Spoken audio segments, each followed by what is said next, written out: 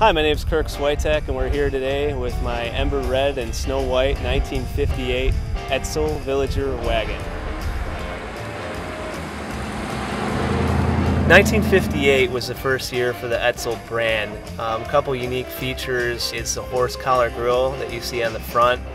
Also, the boomerang taillights were only for the 1958 Edsel wagons.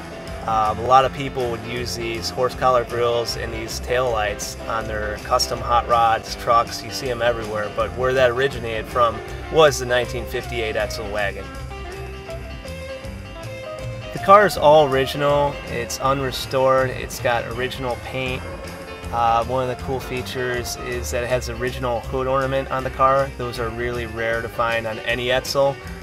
They would blow off a lot of times or break on highway speeds on the cars. Going into the interior, got original floor mats on the car, original two-tone interior. Even the spare tire is original on the car. It says Race Texaco on it.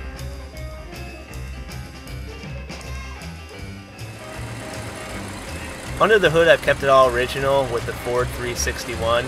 This is actually the E400, which stands for the torque rating of the car. The transmission is a 3-speed with the optional Teletouch factory installed system. And the way that this works is there's actually a push-button gear selector in the middle of the steering wheel where you have park, reverse, neutral, drive, and low gear. A lot of times these were really temperamental, and that's why a lot of people would, put their Edsels in the junkyard because these wouldn't work anymore. Mine actually had a floor-mounted shifter. That's what a lot of guys would do too. And since then, I've gone over and reworked the whole system, and that's what kind of makes it unique. What sets this car apart is the fact that it not only has the Teletouch system, but that it works.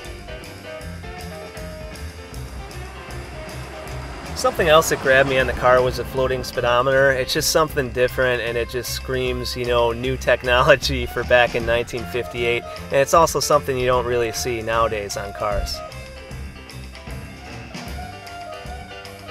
Obviously, something that was really important to me was the amount of cargo space.